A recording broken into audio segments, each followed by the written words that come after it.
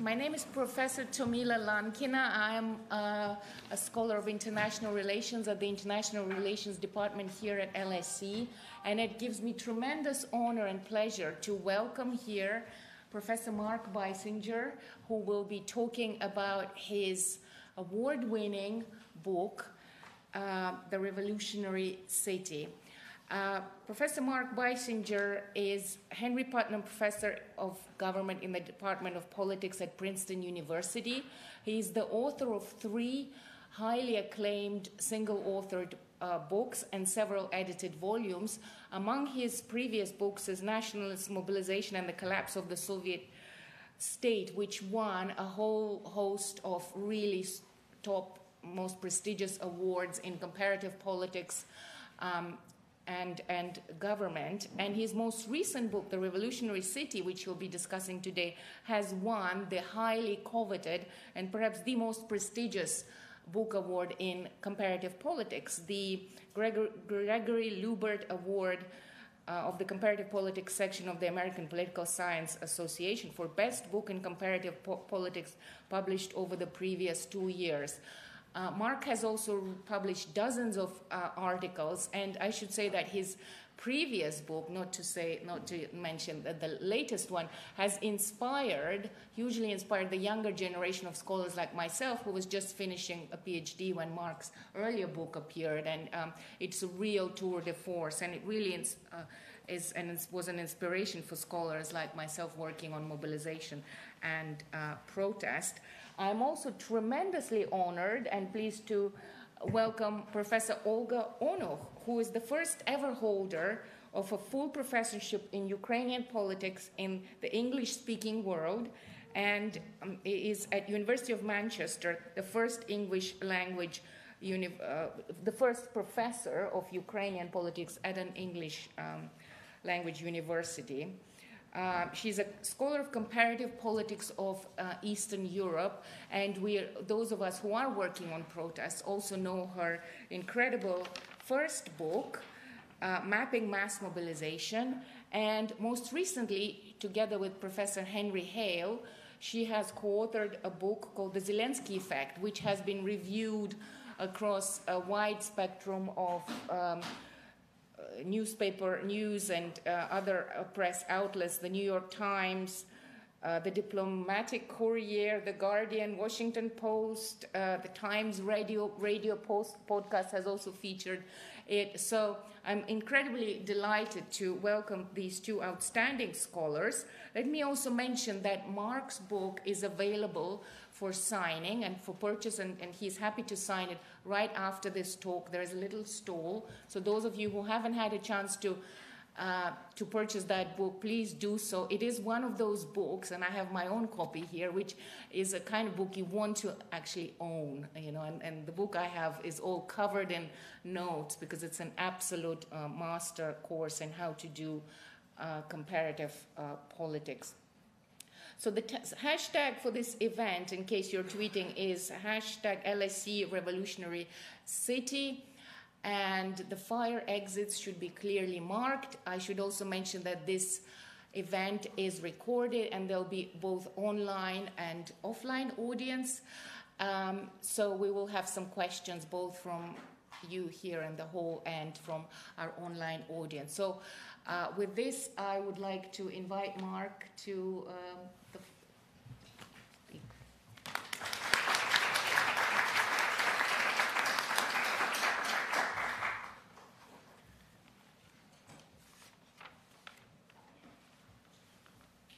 Okay, well, thank you, Tomila, for that kind introduction, and thank you for the invitation to come here. Can you all hear me?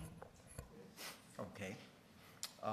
Thanks to Olga for taking the time to read the book carefully, to give me some comments. Actually, a long, long time ago, I served on her Viva committee, gave her tough questions, and now she has the opportunity to give them back to me. So I was supposed to be here a year ago to talk about this book. Unfortunately, I couldn't make it because there was a strike at LSE, and it didn't seem to me that it was quite right for me to talk about protest while crossing a picket line. So I postponed, and this was the time that I could make it, and eventually made it here, of course. But as you can see, this is a big book, physically big book, but it also, I think, has a lot in it. I started this book in 2010. It took me a long time to write it. I was invited to a workshop by a group of historians. It was supposed to be a workshop on blank spots in our understanding of revolutions. And they asked me to address the role of violence in revolution. And undoubtedly, like you, I believe that revolutions had been becoming less violent, less deadly over time.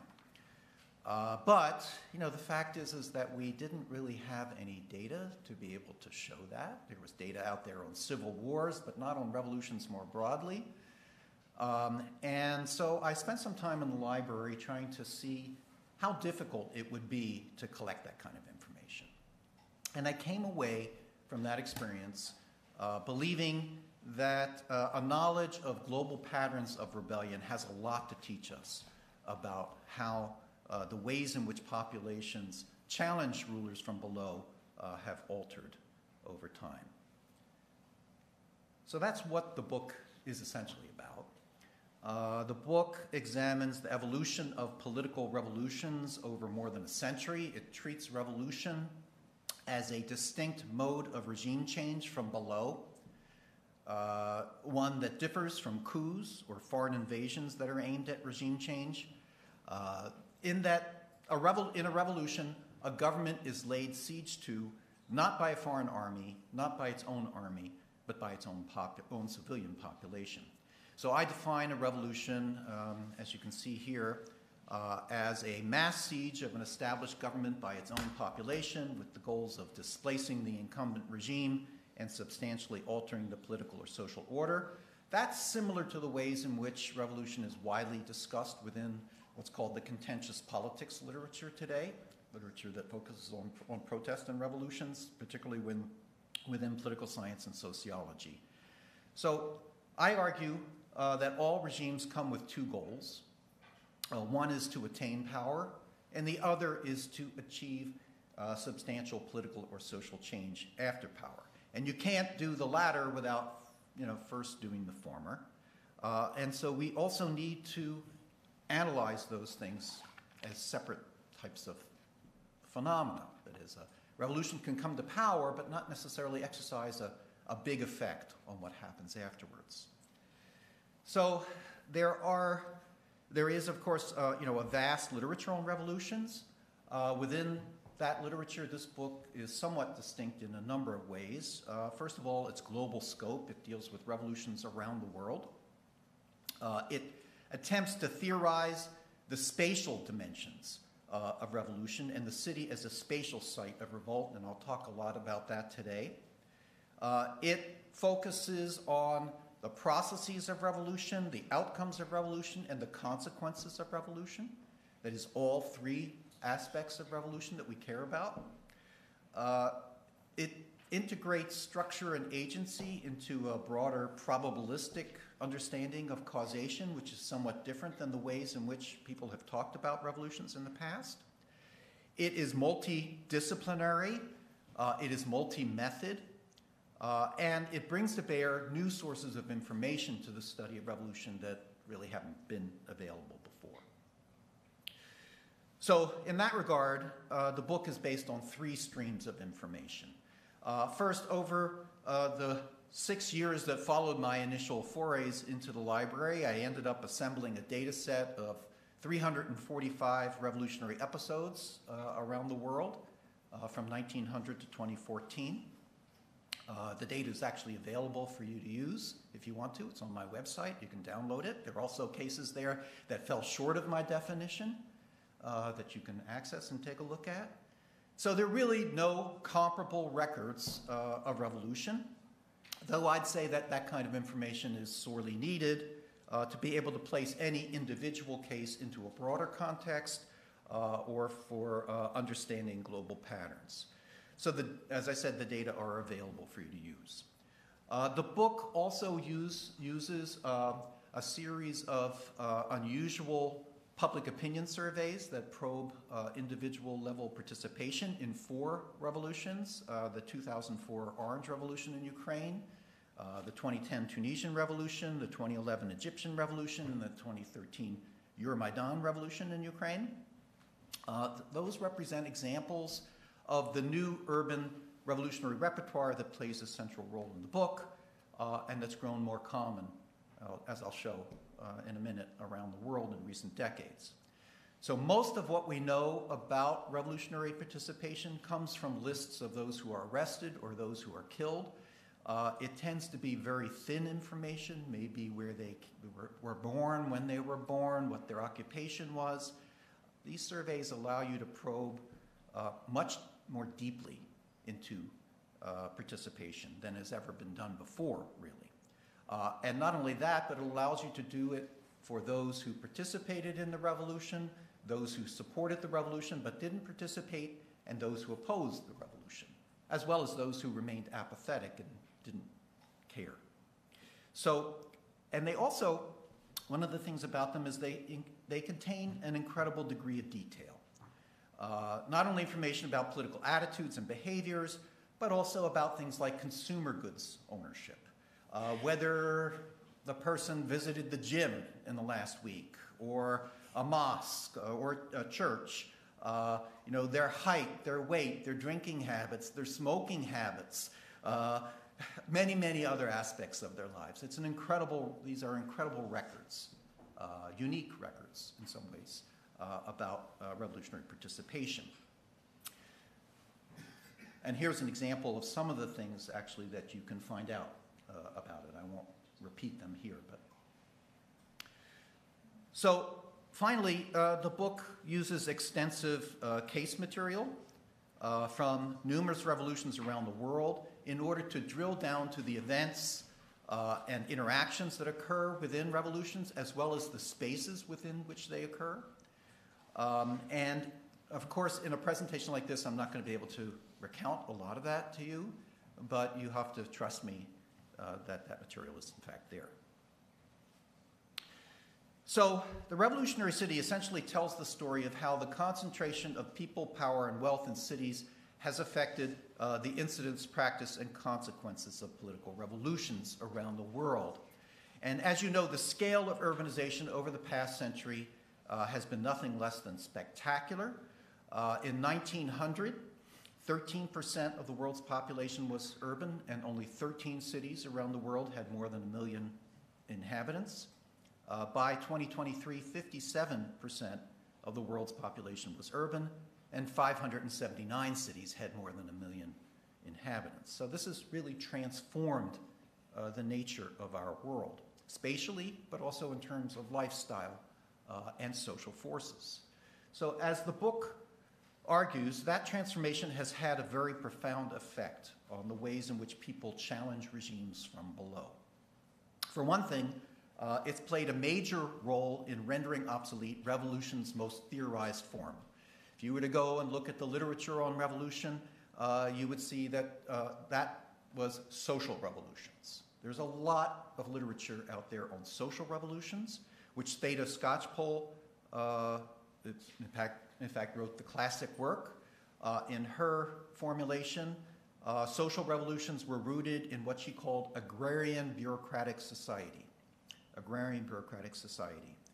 So she argues that agrarian bureaucratic society is a social formation in which control over and extraction of resources from peasants depended on a coordination between a semi-bureaucratic state and a landed upper class. And most theories of social revolution revolved around some aspect of this agrarian bureaucratic society and the conditions under which it produced revolution. However, by the late 20th century, that agrarian bureaucratic world was rapidly fading. It was fading under the impact of urbanization, development, and political change, and with it, so did social revolutions, as you can see here. At the same time, urbanization gave rise to new patterns of revolt in cities. So prior to 1985, 70% of revolutionary episodes in cities were armed. Since 1985, 73% of revolutions in cities have been unarmed. So there's been a transformation in the nature of rebellion within cities. Revolution in cities has come to be based on the power of numbers rather than the power of arms, what I call in the book the urban civic revolutionary repertoire.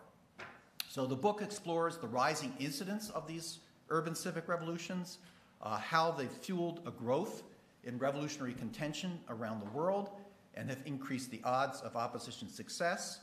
It looks at the processes they involve and the consequences that they bring about. So to tie all that together, I developed a spatial theory of revolution, a spatial theory that's rooted in the differences between revolutionary processes in cities and revolutionary processes in the countryside. And I argue that those differences are closely related to the role of cities as centers of state and economic power. Revolutionary challenges in cities take place precisely where the coercive capacity of the state is strongest, making them highly vulnerable to repression. But cities are also where regimes are most vulnerable due to the thickened presence of government nerve centers of power. That's where the nerve centers of power that revolutionaries want to capture, that's where they're located. So the goal of all revolutions is to capture those nerve centers of power. So in this sense, proximity of revolt to centers of power magnifies both the stakes and the risks of revolution for both rebels and regimes. So I refer to that as the proximity dilemma in revolution. It's a trade-off between repression and disruption that's associated with proximity to centers of power. And I use that trade-off as the basic frame for understanding revolutionary processes and how they've evolved over time. So there's an analogous trade-off that exists in nature, what evolutionary biologists call the growth versus predation risk trade-off. And in that trade-off, the most efficient sites for animals to feed are also the most dangerous sites for them to fall to predators, because predators also congregate in those same sites. So individual members of a species navigate that trade-off differently, but they seek somehow to balance the risks and rewards. Animals may, for example, alter where and how long they feed or the timing of feeding. They may devote more time to vigilance than to feeding. This trade-off can also lead to developing special camouflage or escape capabilities over time. So for instance, you see similar kinds of things in revolution itself. The revolutionary repression-disruption trade-off can similarly be managed, for instance, by spatial relocation. By moving further away from government centers of power, a revolutionary opposition can better avoid government repression, but it does so at the expense of its repressive efficiency. So the most, its disruptive efficiency. The most efficient places for it to disrupt are precisely the most dangerous places for them to be. So the repression-disruption trade-off can also be managed through learning behavior, specifically through tactical choice by regimes and oppositions, tactics that increase an opposition's ability to disrupt or decrease its exposure to a regime's repressive capacity are likely to be more effective at inducing regime change, while government tactics that increase opposition exposure to a regime's repressive capacity or decrease its ability to disrupt are likely to be more effective at repressing revolutionary challenges. And finally, like the effects of climate change on natural selection, the slope of this repression-disruption trade-off itself can move. It can change over time. It can be affected in a more favorable direction for regimes or a more favorable direction for opposition. So in this graph, you see x sub 0 is the trade-off function. There are other trade-off functions potentially possible here, x sub 1, x sub 2. And those types of structural changes occur as a result of changes in the environment that render oppositions more or less exposed to repression or more or less vulnerable to disruption, to opposition to disruption. So changes like shifts in the nature of political and economic power, evolving social structures or networks, new technologies of rebellion or counterinsurgency, new forms of communication, or shifting currents of geopolitics. So as I argue in the book, these structural changes are usually more intensely felt in cities. They're more intensely felt in cities which are more exposed to technological innovations, changes in the character of government, and global economic and geopolitical forces. But urbanization has also altered this repression-disruption trade-off more directly by concentrating large numbers of people in close proximity to centers of power, connecting them in new ways, and producing new spaces and social forces for challenging regimes. So this proximity dilemma has shaped revolutionary contention in some profound ways. For one thing, violence has opposite effects in rural and urban revolutions. So in rural revolutions, more violence is associated with a higher likelihood of opposition victory. In cities, precisely the opposite is true. In the countryside, armed rebels can hide from government retaliation, but as Engels recognized already in this quote I provided you from 1895, in cities, armed rebels are exposed to the full repressive capacity of the state. Rebels are outgunned, outnumbered, and outmatched by government forces. This proximity dilemma has also been one of the key reasons why social revolutions, which until the early 20th century occurred almost exclusively as armed rebellions in cities, by the middle of the 20th century came to be waged predominantly from the countryside. As the state's firepower increased, the old-fashioned way of making social revolution through armed revolt in cities had a very low rate of success. But beginning in the 1920s, and particularly connected with the Chinese Revolution, but this accelerated during the Cold War, a ruralization of social revolution took place as social revolutionaries migrated to the countryside where they used distance from government centers and rough terrain to hide from government retaliation. Essentially, social revolutions traded capacity to disrupt for safety from government repression. And as a result of that move to the countryside from the city, peasants who were once thought to be reactionary and focused entirely on access to land became the new social force underpinning social revolution. They discovered peasants as a revolutionary force. So the proximity dilemma also helps explain why numbers actually don't matter that much in the outcomes of rural revolutions.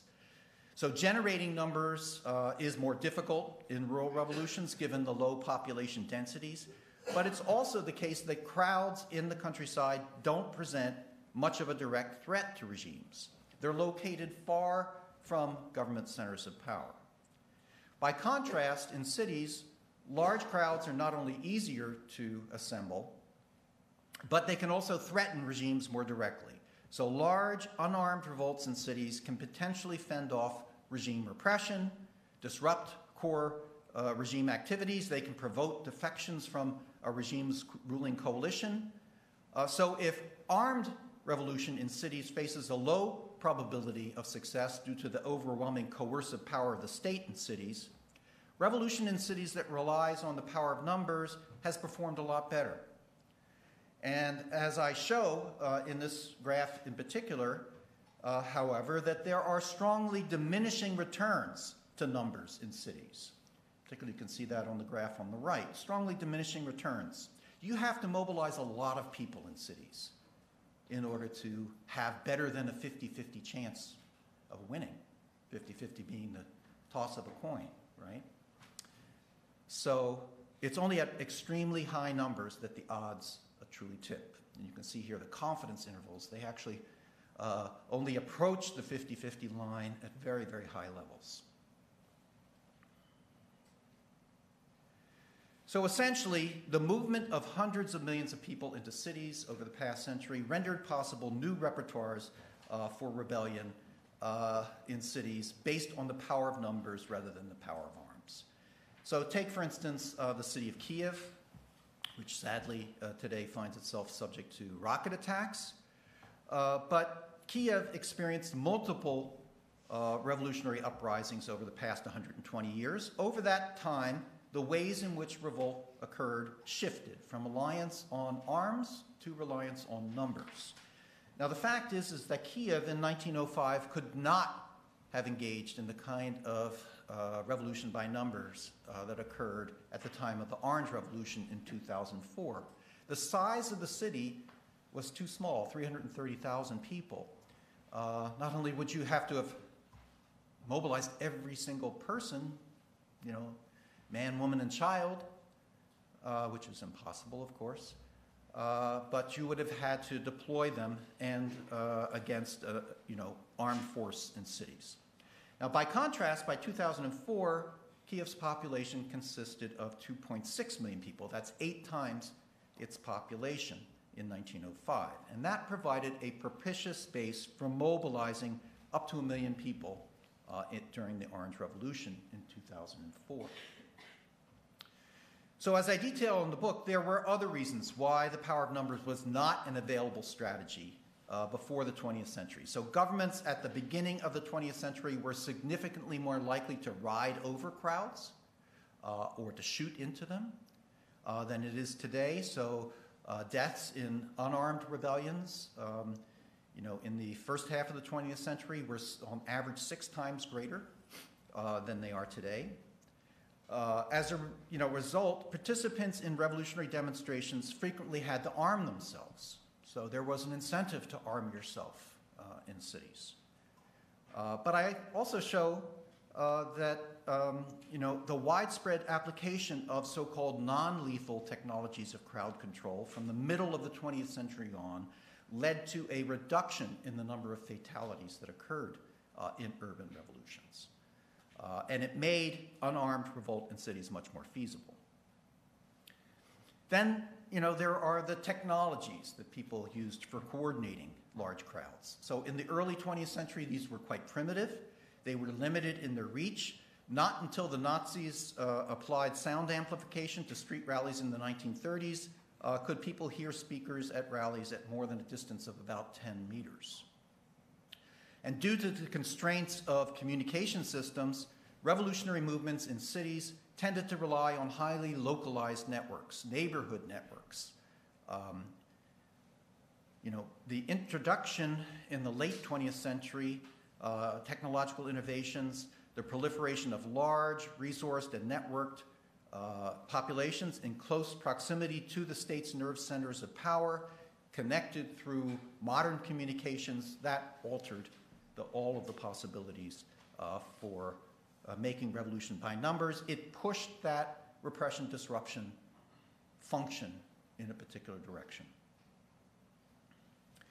So that's the essence of what I call the urban civic revolution, that is, uprisings that seek to overthrow abusive governments by mobilizing as many people as possible in a concentrated period of time, relying on the power of numbers rather than the power of arms, street fighting, strikes, or urban rioting. So since 1985, urban civic revolutions have constituted 2/5 of all revolutionary episodes around the world. They're 3/5 of all urban revolutions. They are the predominant form of urban revolution today. Prior to 1985, 55% of revolutionary episodes occurred predominantly in the countryside. Since 1985, 2/3 of revolutionary episodes have occurred predominantly in cities. So revolution has become a predominantly urban phenomenon today, and not only that, but among the urban revolutions, it has been predominantly urban civic, relying on the power of numbers rather than the power of arms.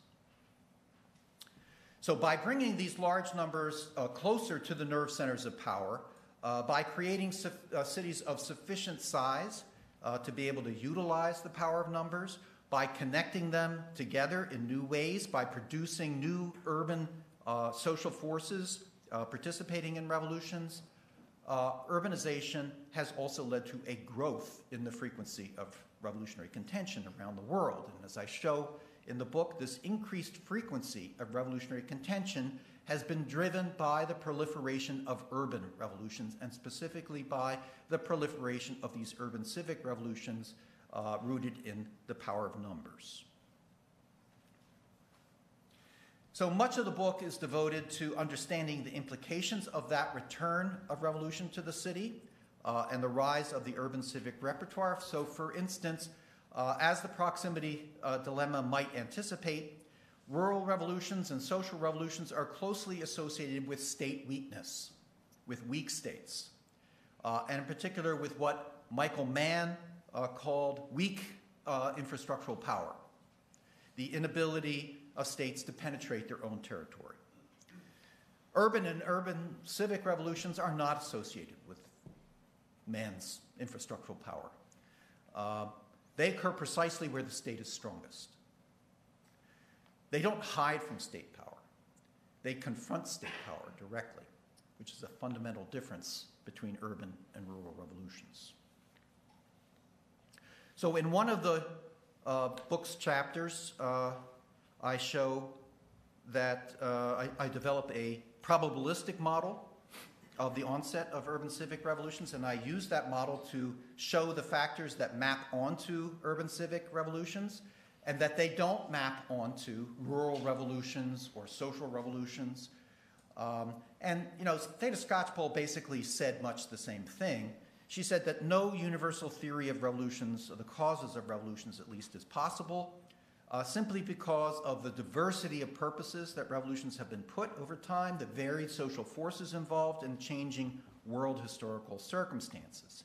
So unlike social revolutions, which were shaped by poverty and land inequality and state infrastructural weakness, contemporary urban revolutions are more closely related to the coercive and predatory power of the state.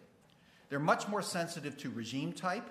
They generally materialize against regimes that are more autocratic, more personalist, more repressive, more corrupt than the regimes that experienced social revolutions or rural revolutions.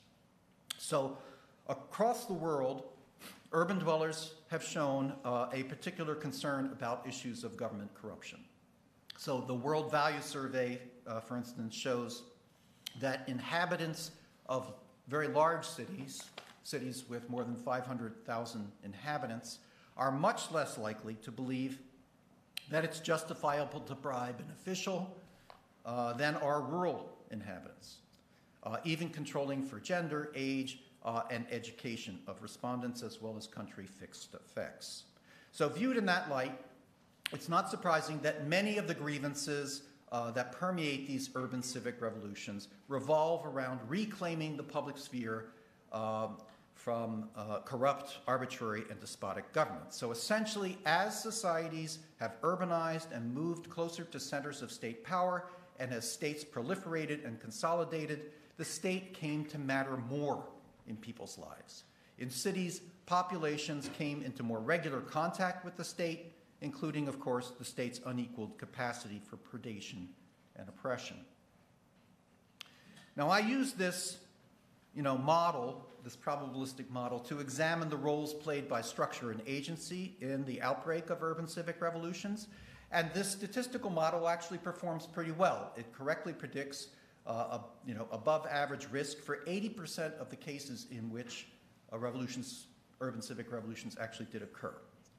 But as I show, this structural model also seriously overpredicts revolutions, even in the presence of potential triggering events like financial crises or elections or wars. So I use a series of 16 case studies. I use the model's predictions of risk to assess why revolution did or did not emerge where structural risk was high, showing the importance of regime opposition interactions in the materialization of revolution. So, to put this in context, until now, the key analogies that have dominated the study of revolution have been earthquakes, which suddenly erupt due to the buildup of structural pressures, or wildfires, which unexpectedly flare up due to some exogenous triggering event. Now, by contrast, I liken revolutions to hurricanes. Now, I know you don't get too many of them here in London, but typically, hurricanes begin, as small tropical disturbances over the ocean due to the interaction between the warm surface water and the upper atmosphere. However, it's the case that only a small proportion of these disturbances ever develop into major storms, somewhere between 1% and 2%. And only half of those 1% and 2%, only half of those ever really reach hurricane strength. So as scientists have shown, this outcome is the product of interactive processes. Interactive processes. In particular, the effect of vertical wind shear. Too much vertical wind shear breaks these tropical disturbances apart. Moreover, many hurricanes that do develop never reach land. Some die out at sea, but others, of course, slam into continents and cause enormous damage. So I argue that this kind of combination between structural conduciveness and interaction, uncertain emergence, is how we need to think about revolutions. They occur probabilistically. They actually occur where we would expect them to occur. They don't occur entirely by accident. But there are plenty of instances in which they fail to develop, even in the presence of conducive structural conditions and potential triggers. And the dynamic interactions that occur between oppositions and regimes play a critical role in determining whether that tropical disturbance grows into a full-scale hurricane or dies out far at sea. So the book then delves into the revolutionary episode. It dissects the processes that occur within urban revolutions and how those compare with revolutionary contention in the countryside. Because proximity to centers of power heightens the risk of revolution for all involved, urban revolutions are highly condensed conflicts. They take place over the course of days and weeks rather than over the course of years, as is true of rural rebellions. So that compression of time in urban revolutions creates significant information problems for regimes and oppositions, similar to what in the game of chess is called Zeitnot, or time trouble. The pressure of the clock that causes people to make errors. So that increases the likelihood, this compression of time in urban revolutions, increases the likelihood of human error in urban revolutionary contention. But not only is the error more likely in urban revolutionary contention, but it's also more consequential for outcomes because it occurs in close proximity to government centers of power. So oppositions are highly vulnerable to repression if they make an error, or governments are highly vulnerable to being overthrown if they make an error. Now, mistakes occur in rural revolutions too, all the time. But rural revolutions, they have a kind of punctuated character to them, that revolves around the battle. And those battles can be, confusing and mistake-prone, but they're more forgiving. Rural revolutions are more forgiving because of the remoteness of the state, the distance from the state, the impenetrability of terrain. And in most instances, those provide for a buffer for rebels and for regimes to recover from mistakes. In urban revolutions where errors occur close to government centers of power, close to its government's concentrated coercive force and its nerve centers of power, and I show this through numerous examples in the book, that heightens the impacts of human error on outcomes in urban revolutions. So in urban revolutions, not only are errors more frequent, but their consequences are more direct and immediate. The book then contrasts the spatial dimensions of rebellion in rural revolts and urban armed revolts with those in urban civic revolutions based on the power of numbers. So in contrast to urban armed revolts, which treat the cityscape as if it were rough terrain, and they use it to provide protection against government attack, urban civic revolutions attempt to take advantage of the spaces between buildings. They empty space of the public square and the boulevard to mobilize large numbers to disrupt political and commercial life. They don't hide from government repression. They occur in full view of the government and in full view of the world, including in full view of the police, of course, in centrally located spaces in close proximity to centers of power. So visibility is one of the key features of the urban environment that they seek to exploit. And with the rise of television and the internet simultaneity, visuality, transnationality, all of these have become increasingly important to urban revolutionary processes. Oh, here we go. Hold on, got to go back. Hopefully. Yeah, there we are. So, as states have proliferated and consolidated, and as urbanization has proceeded, these large open spaces in close proximity to centers of power in the world have proliferated, especially in capital cities. So Kiev's Maidan, for instance, developed into a vast revolutionary space in part due to the destruction of the city during World War II and the ways in which the communist regime rebuilt the area as a way of glorifying the Soviet government for parades. So in the book, I examine the making and remaking of this revolutionary space over time. I also explore how the shape of that space, the location of that space, the availability and symbolic value of that public space affects the interactions between regimes and oppositions during revolutionary contention. You know, as rural counterinsurgency doctrine emphasizes, in rural revolutions, it's not control over space, but control over the so-called hearts and minds, that is, over the populations that inhabit that space, that matters for determining outcomes. Now, by contrast, for urban civic revolutions, that depend on the power of numbers, it's less control over populations and more control over public space. So the key tactic for undermining urban civic revolutions is to control urban public space, particularly urban public space in close proximity to government nerve centers of power, to dislocate those challenges and to push them off into the periphery of the city. So the book then descends even further. You can see why it's a big book. It descends even further to the level of the individuals participating in these revolutions, using the survey data that I mentioned before. And as I show, revolutionary processes that concentrate hundreds of thousands in central urban spaces in a matter of days or weeks, as these urban civic revolutions do, they necessarily draw on a very wide variety of grievances and political forces. In order to maximize numbers in a concentrated period of time, these revolutions typically forge a broad negative coalition. It's forged in a very makeshift manner, often pulling in all who favor the removal of the incumbent regime, irrespective of purpose and political beliefs. They rely on these hastily assembled coalitional leaderships, and sometimes no leadership at all. They use an inclusive civic nationalism in order to mobilize as many people as possible, and broadly civic demands, minimalist demands, of reclaiming state power state power from these corrupt and abusive regimes. So it's a kind of least common denominator that can mobilize as many people as possible. So unlike social revolutions, which are typically led by hierarchical organizations, the leadership of urban civic revolutions have neither the desire nor the opportunity to socialize participants in a common set of values.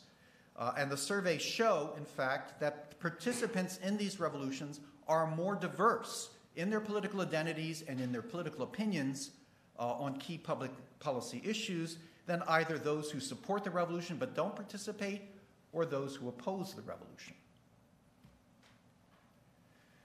So urban civic revolutions are often interpreted as democratic revolutions, but there are a number of reasons why I hesitate to call them that. So for one thing, there have been many revolutions espousing liberal aims that don't rely on the power of numbers. In fact, revolutions espousing liberal aims up through the middle of the 20th century were mostly armed revolts. But more importantly, as the surveys show, corruption and economic issues were most frequently cited by participants as reasons for why they participated in these revolutions, while the desire for political freedoms was cited by only a minority. So not surprisingly, participants in these revolutions demonstrate a weak commitment to liberal democratic values. So 66% of Orange Revolution participants and 62% of Euromaidan participants agreed with the statement, "Several strong leaders can do more for our country than laws and discussions."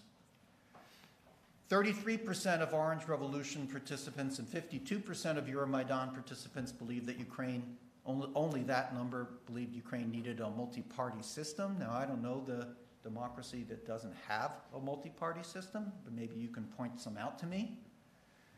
63% of participants in the 2011 Egyptian revolution considered providing basic food items or narrowing the gap between rich and poor as the most important feature of a democracy. But only 10% of participants in the Egyptian revolution considered the opportunity to change their government or the freedom to criticize the government as the most important features of a democracy. So participants in these revolutions often have a weak commitment to democratic values. These revolutions are more about what people are struggling against than what they're struggling for. And that's important to understand. So generally speaking, revolutions don't produce democracies. It's what happens after revolution that determines whether a democracy develops. So one of the contributions of the book is its systematic comparison of post-revolutionary developments. It compares patterns of political order, economic growth, inequality, political freedoms, and government accountability after revolutions. And I show, for instance, that successful urban civic revolutions do lead to substantial improvements in political freedoms and government accountability relative to pre-revolutionary regimes. But as I also show, those achievements fall short of average levels of electoral democracies minimally defined over the past century, and they tend to deteriorate somewhat over the subsequent years. Also, in terms of the rule of law, these regimes fall far below the average levels of electoral democracies. Again, there are improvements on their pre-revolutionary regimes, but they fall below the level that you would call democratic. Also, more importantly, these regimes don't push aside the state, these new regimes, these revolutions. Rather, they inherit the state, the pre-revolutionary state intact, with all of its embedded relationships of corruption, and as a result, corruption remains at very high levels after these revolutions. In fact, about at the same level as the pre-revolutionary regimes, and certainly far higher corruption than you would find in the average electoral democracy. Also, these revolutions produce gradually a kind of crisis of sluggish economic growth that develops over time. Not there immediately. Their immediate economic effect is minimal, but often because of the baggage that they inherit, they tend to develop crises of economic growth. And finally, these revolutions are because they're extremely compact and involve these hastily constructed negative coalitions because they rely on the power of numbers, they produce post-revolutionary governments that are more fractious, less durable than governments brought to power by social revolutions. And as you can see from this survival analysis of post-revolutionary regimes, revolutions that occur within a highly compressed period of time tend to produce post-revolutionary regimes that don't last that long in power. Whereas those that unfold over a protracted period of time last much longer. And this relationship holds even when you control for revolutionary ideology or the degree of lethal violence involved. So 3 out of every 5 successful urban civic revolutions experienced 2 months or less of revolutionary contention. So statistically speaking, those new regimes had less than a 50-50 chance of lasting more than 6 years. So you can think Tunisia, for instance. Okay, so that gives you a sense, a taste of some of the things I deal with in this book. My goals in writing this book were to explain how and why revolutions have evolved over time, to develop a theory, a spatial theory, for understanding that, and that's relevant for the urban world in which we now live, to elucidate these spatial dimensions of rebellion, and to bring to bear new forms of information about revolutions that would help us understand revolutionary phenomena in a new way. And hopefully I've piqued your interest in learning a little bit more. Thank you.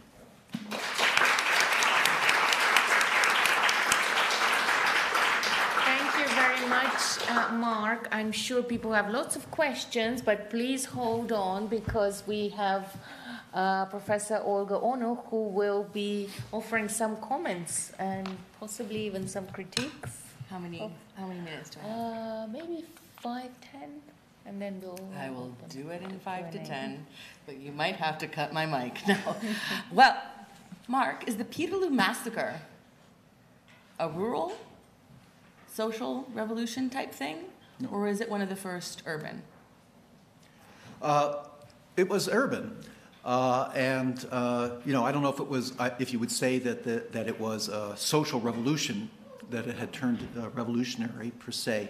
But social revolution in the 19th century and early 20th century was predominantly an urban phenomenon, because that's where the government was, and that's where the social forces, that were trying to make revolution were concentrated often. Although in Peterloo, many people came in, obviously, from the countryside. But it was really only in the mid-20th century that social revolution ruralized. It's out of the scope of the data set, but I was dying to ask because, of course, I am a professor at Manchester, and the Peterloo is a big deal. In fact, the Peterloo, which took place in what is now the city center of Manchester, it has this weird dynamic, right? It's 1819, and it's known as the first mass mobilization, pro-democracy, Mark, pro-democracy mass mobilization on record. Okay, and it does a lot of looking at it as a case study through what you offer us in this book. I think would be particularly interesting for those of you who don't know. Look it up. It's an interesting case to get to know, and there's been some interesting films about it and so on. But now let's get to the tour de force that is this book. My goodness, yes, there's just as much in there and more as Mark has described.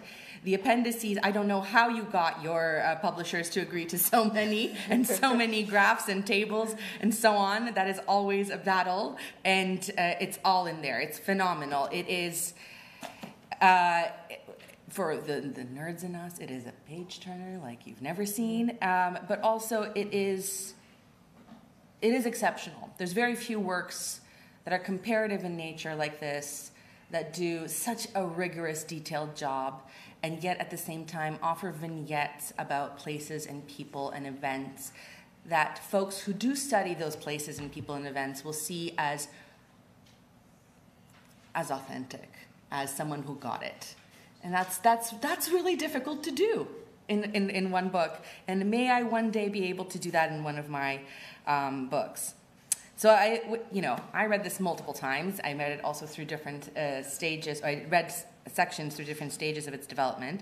When it was out, I immediately assigned it to my course. My undergrads weren't as pleased about the size of the book, I have to say, but it's there. It is both deeply historicized as it is empirically rich. The data set alone will be something that social scientists will use for decades to come.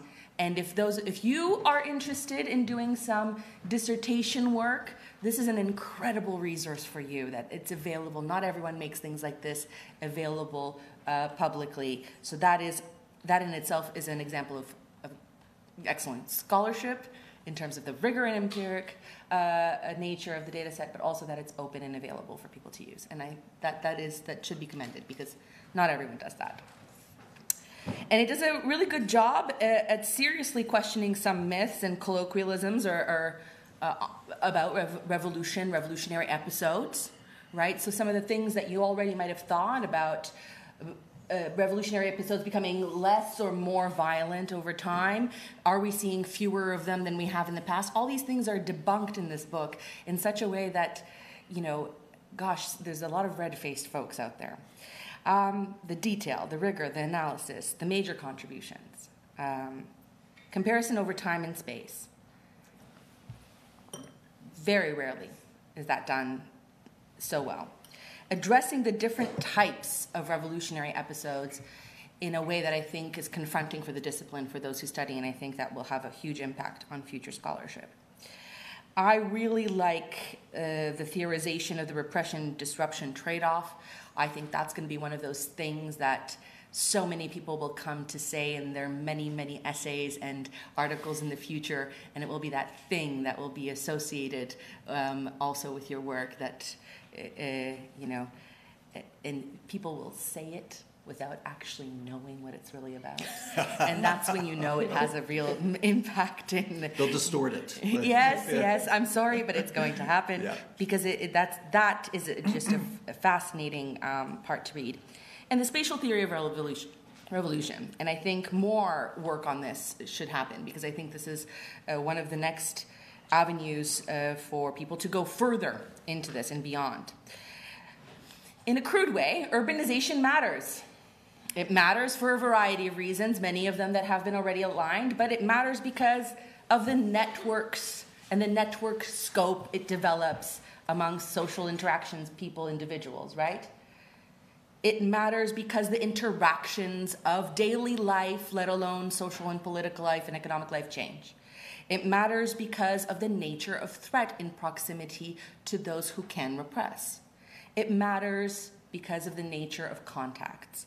And it matters because of its cross-cleavageness, if we can say that about urban spaces.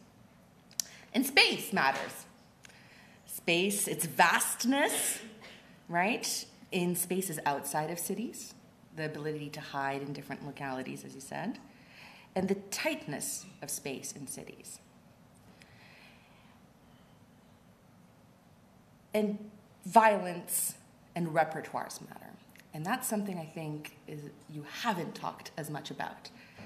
But the presence and absence of the use of force, the even ideological willingness and comfort to use force on both the sides of those who rebel and those who contain those who rebel is a story throughout this book.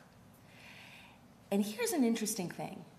More people had arms at hand in different periods of time.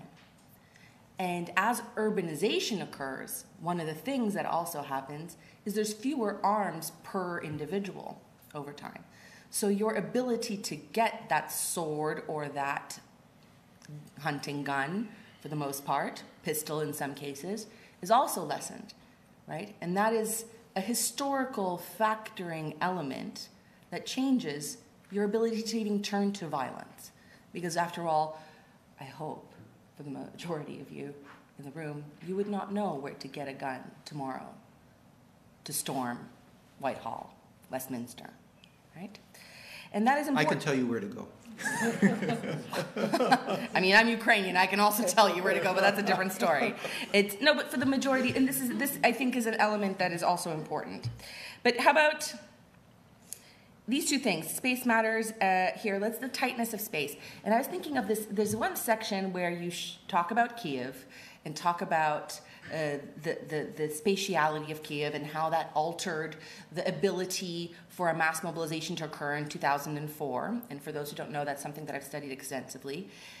What I found very interesting is that the history of the use of different spaces for protest in Kiev is a little bit slightly more complicated than what you lay out in the paragraph, and you couldn't have possibly added more in there. But it's interesting that in all of these civic urban revolutionary episodes, people tend to congregate in a physical space that leaves them even more exposed to threatened violence. But it is precisely when they do congregate in those either large avenues or squares that their threat to the government is also stronger, because you can see their vastness. And that's an interesting paradox as well. And I think you could have even done a little bit more there. But there's some questions remain, and I wouldn't be a nerdy political scientist if I didn't have them. I think the first one, if you are interested in a deep dive overview of what people have said about revolution, revolutionary episodes, contentious politics in cities, mass mobilization, this is an incredible resource, and reminded me a lot of the things I had to learn in graduate school that I tried to forget. But the framing is a lot about discussions about revolutions per se, and the outcomes of revolutions is also there, and what is and is not a revolution. And although it's a wonderful source, one of the things that is, I think, and you do get to the point where you're talking about revolutionary episodes specifically, and then you focus on the moment element. But are those ever truly revolutions, right? And I think someone reading your book can't be fully sure in that sense. And there's something missing. So you have a revolutionary moment, episode. You have a revolution, which is the outcome, the massive changes of some nature, shape, or form. But you also tend to have a revolutionary moment. And the folks you cite, like Aya and Tilly, this is something very much they also talk about. And although it is mentioned in different places, and that's kind of like the small storm brewing before it turns into the hurricane, and yet there should be, I think, a little bit more of it. And I'd like to hear a little bit more about how you understand the revolutionary movement and those actors that are the undertow before there is the massive wave, right? And they are there. They are there, and they are there differently when it comes to those social revolutions, and they are there differently when it comes to those urban civic revolutions. And perhaps, I have so many notes, but I'm going to just leave it off on a little stickler about Ukraine. It wouldn't be me if I didn't. Even though you didn't want to make this discussion about Ukraine, I'm going to go there. I have a bone to pick with you. I disagree with you. I disagree strongly with you that these are not about democracy and that they're only negative coalitions. And I think on average they are, but I don't think that is entirely correct. And I do think there's a slight problem in terms of the data we employ. And this is the thing. This is exemplary data. This is exemplary analysis, right? I think except the surveys you use, and I'm going to focus on Ukraine, I can do the same thing about Egypt or Tunisia. The folks know those contexts better than I do, even though I've done research on both those countries. The monitoring surveys. So one is conducted in 2005, just under 2 months, in fact, just over a month and a half after the moment of mass mobilization or the revolutionary episodes comes to an end. The other monitoring survey that you employ in 2014, it's conducted almost 5, if not more, months from the end of the revolutionary episode called the Euromaidan. And one of the findings then you propose is that there is a smaller proportion of the civilian Ukrainian population that engages in the Euromaidan, as reported in that latter survey, as compared to the first survey collected in 2005.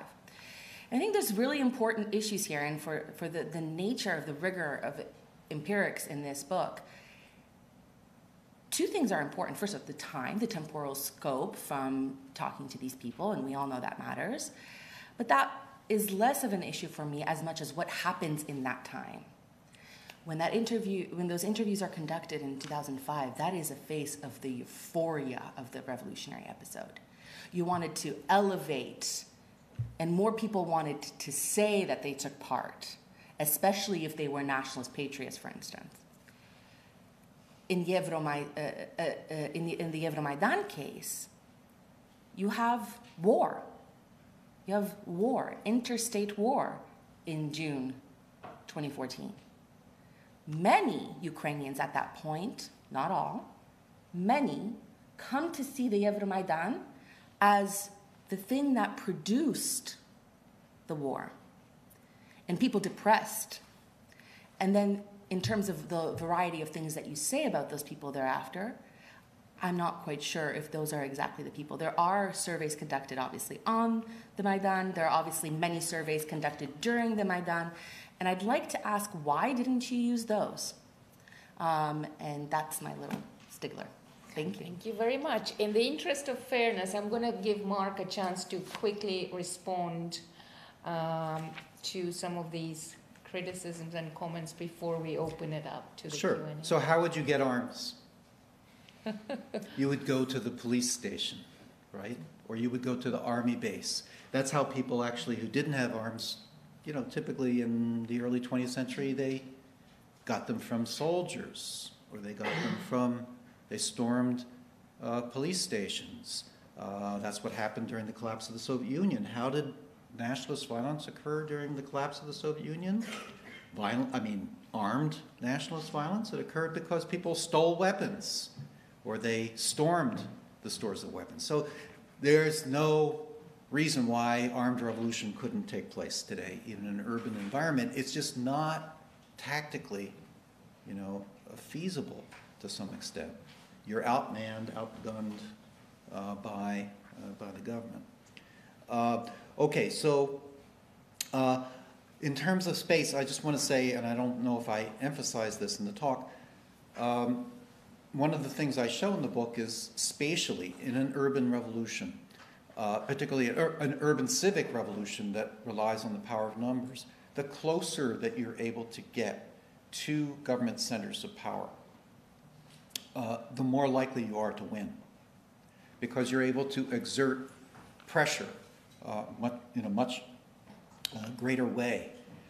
And you know, one of the strategies of regimes typically has been to disperse, to peripheralize protest, to push it out to the outskirts of the city.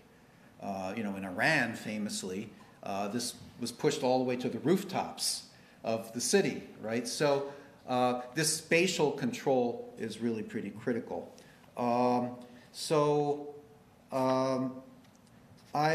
Let me just ask, and I think one of the key points that Olga made, which is critical, I think, and it's a subtle issue, is when does something become revolutionary? And how do we know that it's revolutionary?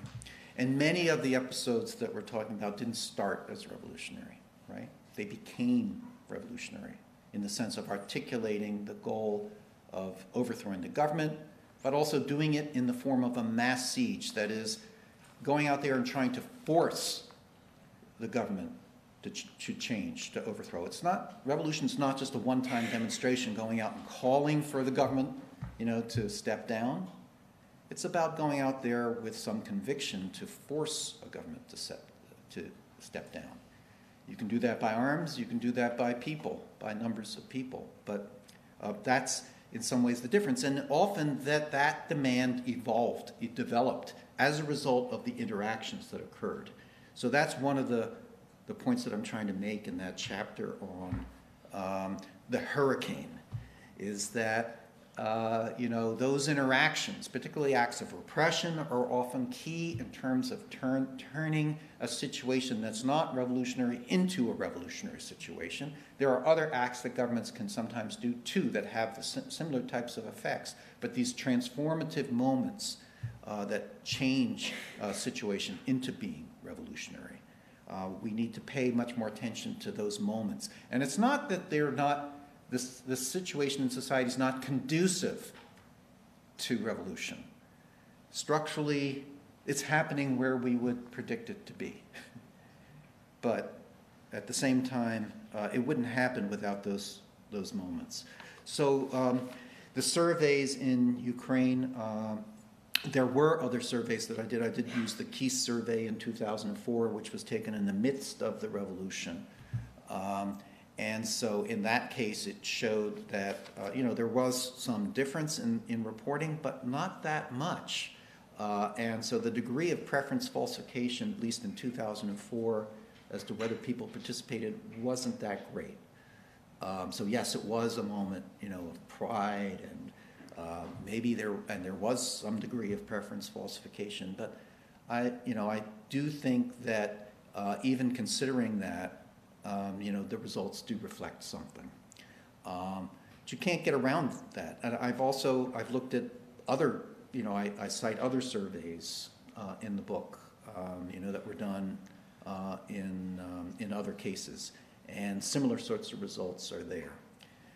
So yes, there are those issues, and yes, I could have used more, but then again, I filled 550 pages worth of stuff, so I think people maybe are thankful I didn't do more. Thank you very much to you both. Let us now open to take some questions from the live audience before we take a couple from the online audience. So I see a gentleman there in the back. Yes. So somebody will come up to you with a microphone. It's the gentleman just here. Yeah, thank you so much for this incredible insights and for offering us actually a perspective that... Could you please speak up a little Yeah, bit? can you hear me now? Yes. Thank you for offering us data set and the perspective that kind of organizes the pool of cases, in a sense, for us to actually even know how to place our own cases. I'm going to ask about an aspect that you did address in the book, but I felt like maybe we can hear more about from two interrelated points that you mentioned. Within cities, urban revolutions, you mentioned that, first of all, violence fails when it comes to cities in general, and that 2/3 or 3/5, I think, of all urban revolutions are urban civic. So what sort of variables mostly... Since 1985. Yes. Mm-hmm. What sort of variables, in a sense, differentiate between these two types, the urban civic and the non-urban civic? Why do we see cases that fail to develop into the urban civic logic, in a sense? Is it regime type and repression? Is it different form of urbanization, the networks, or something else? Thank you so much. Thank you. Let's take another question if you're happy with grouping them. The gentleman just there in the yes, on the side, yes.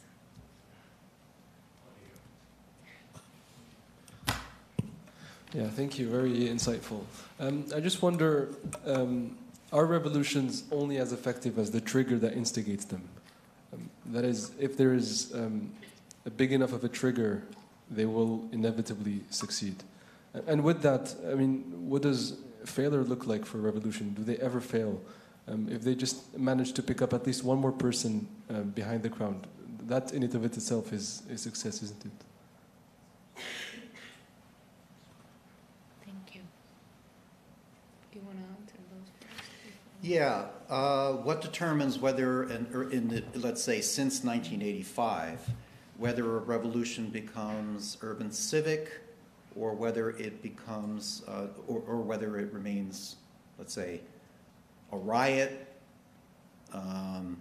or armed, because there are still occasionally some armed rebellions. As I said, they have a high likelihood of failing.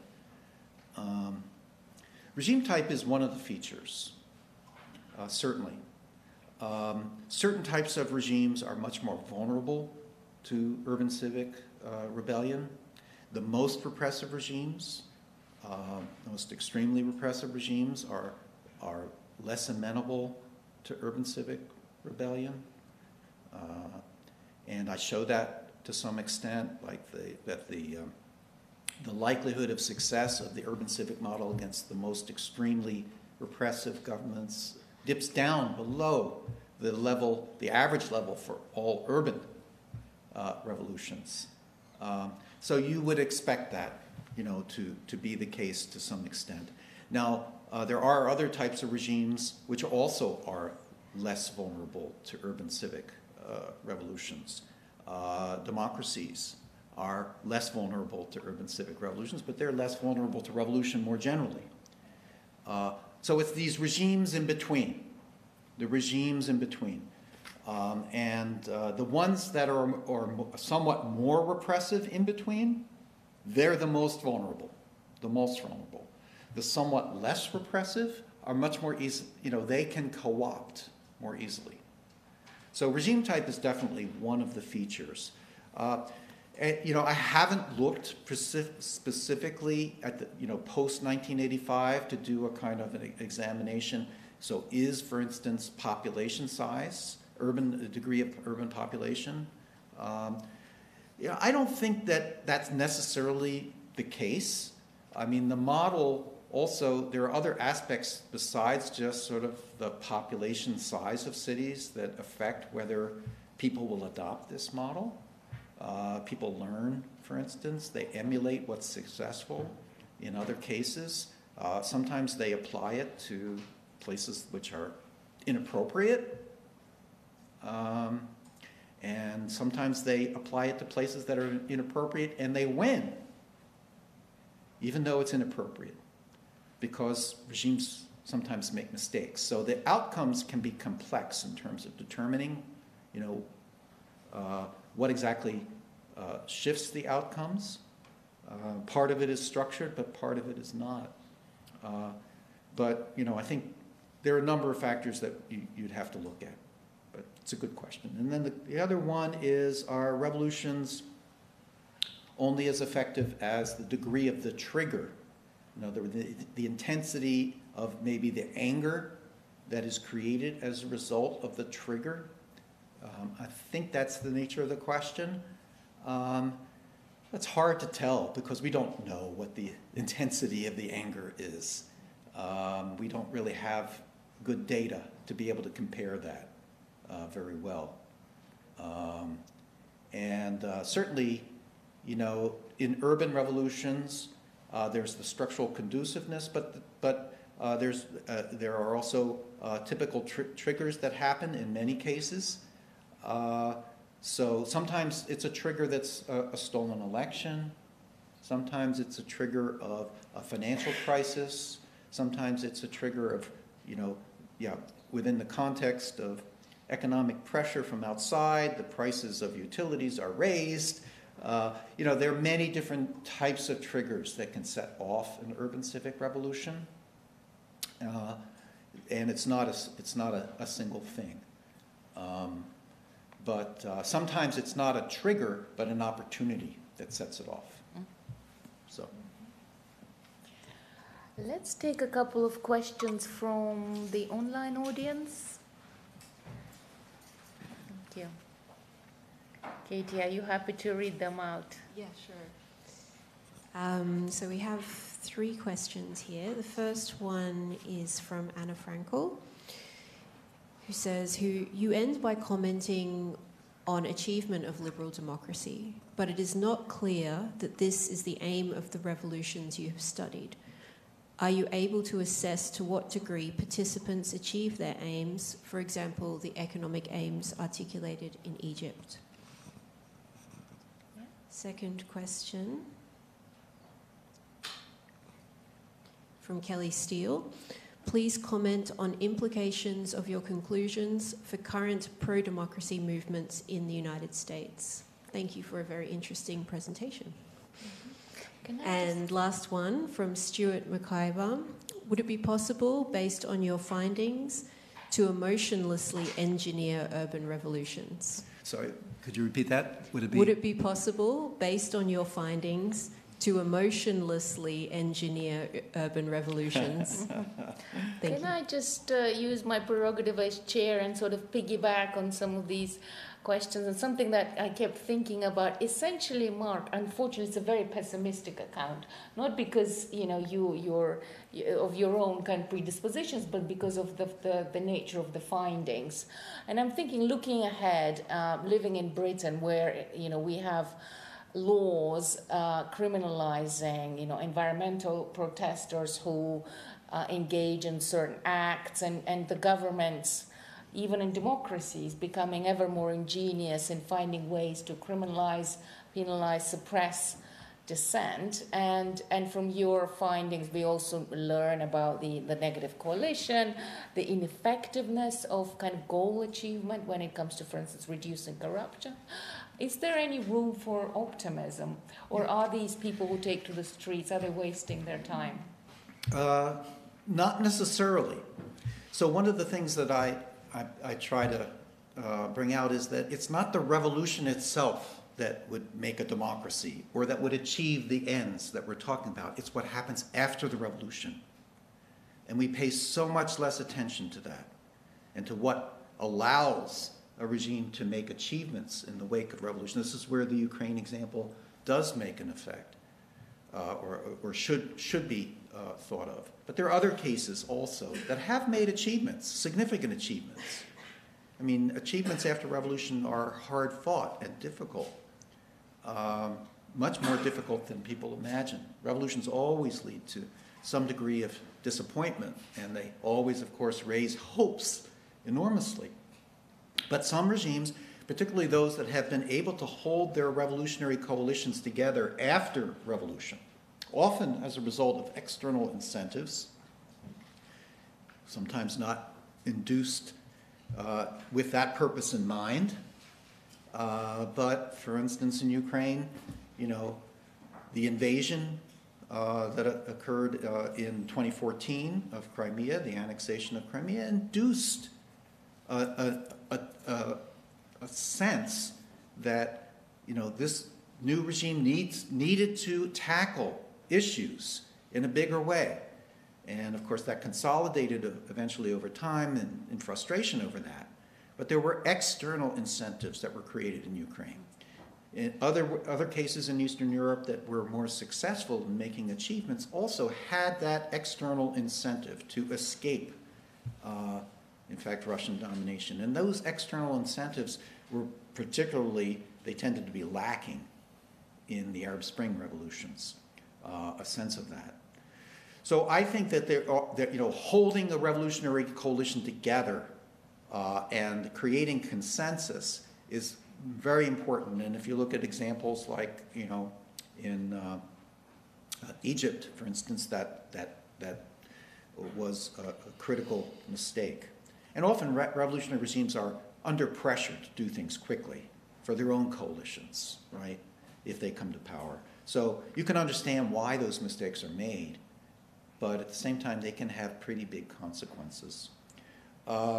So to what extent have other aims, the aims that people might have been achieved as a result? Well, again, it is a matter of a long struggle, typically. It doesn't happen overnight. It is a protracted struggle to achieve those aims. And so, if we think about, for instance, corruption as one of the chief issues that motivates these revolutions, and repression. So particularly in terms of corruption, that's difficult to tackle. It takes a long time to tackle. It requires consensus over that. It often, so I think that, there have been cases of states that have successfully tackled corruption. But then again, there's a tendency for backtracking often that can happen. And that certainly was the case in, let's say, for instance, Georgia, which engaged in a lot of anti-corruption measures after its Rose Revolution. In fact, wiped it out. But then again, they're more recently backtracking. Can revolutions be engineered? Emotionlessly. Emotionlessly. No, you'd have to do it with emotion, for one thing. But if you did decide to do that, I think it would be very difficult to totally engineer it. Now, that doesn't mean that the external environment doesn't play an important role in revolution. Sometimes a little bit of resources from outside can make a big difference within revolutionary contention. But at the same time, you can't engineer mass revolt. It's enormously risky for people to engage in mass revolt. And so, this is something that I think people who tend to, for instance, say, oh, well, the color revolutions were simply the invention of the United States. No, yeah, the United States did, and I've written about this, the United States did play a role in, stimulating those revolutions, providing some critical resources. But you can't manufacture mass participation. That just doesn't happen, and people taking those risks on the street. So revolutions cannot be engineered. They can be facilitated. I think I would say that. Mm-hmm. Let's take another round of questions. Maybe some from, I'd like to, some of the question from the ladies in the room.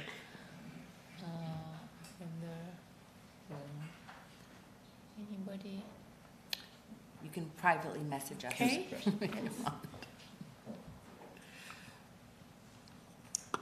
Thank you for the lecture. I was wondering, now I lost it, I need to look for it. So you talked about how architecture affects the spaces that are available for people who want to participate in the revolution. And I think that governments probably would have studied this as well. So when there is urban planning, or like countries decide to move the capital, let's say for like Brazil, they move to Brasilia, what principles do they keep in mind when they're building the architecture? So, often, so yes, one of the key things is to try to move the capital. I go through this in a chapter in the book of the types of strategies that regimes take to try to revolution-proof their cities. And you can do many different things. You can commercialize certain spaces that people, might use for revolution. You can regulate spaces in a serious way so that people can't come. You can, in Russia, they gave them a Hyde Park where they could go protest, way outside the city in the middle of the woods. So moving the capital is a very costly way to do it, but many regimes have done this, and of course it's being done in Cairo as well. So what do they do when they move the capital? Well, largely it's to get away from rebellious populations. And ironically, they create very similar types of spaces in these cities. Often they're grand spaces with large open, large open areas. In part because they're interested in glorifying themselves. They create those spaces to do that, right? If you look historically, the development of these spaces, historically in Europe, for instance, those spaces were market areas. They had to be raised to make them open spaces. They were filled with, if you look in Moscow, for instance, you look at Manege Square, it was filled with all sorts of booths and, religious things and so on. And it had to be cleared to make it into a space that the regime turned into a space for glorification of the regime. So there is this tendency of regimes to want to do that. Now, an interesting example is, of course, Saudi Arabia, which is creating this linear city. And you think about the implications of what's a linear city for people to be able to gather together, to engage in the people power type of rebellion. Much harder. So I don't know where sociality will happen in that kind of city, but in essence, they are constantly engaged in these types of tactics of trying to revolution-proof cities, and it can be done in other ways. You can, for instance, just simply forbid people from even treading on a particular space, and that's done in many places. So I remember, for instance, Manege Square in Moscow, which was the vast space where the largest demonstration in Russian history ever took place. in 1991. That space was forbidden. You could not walk on that space during the Soviet period. The police were there; they would chase you away. It was not, so those kinds of controls are widely used. Unfortunately, I think we've run out of time, and I know that the online session will be cut off automatically at 8 o'clock, which I think we're a few minutes past that. And I also know that some of you will want to purchase that book, and hopefully Mark will give a few minutes and would be happy to sign it. But please join me in giving Mark and Ola a round of applause for a really stimulating discussion.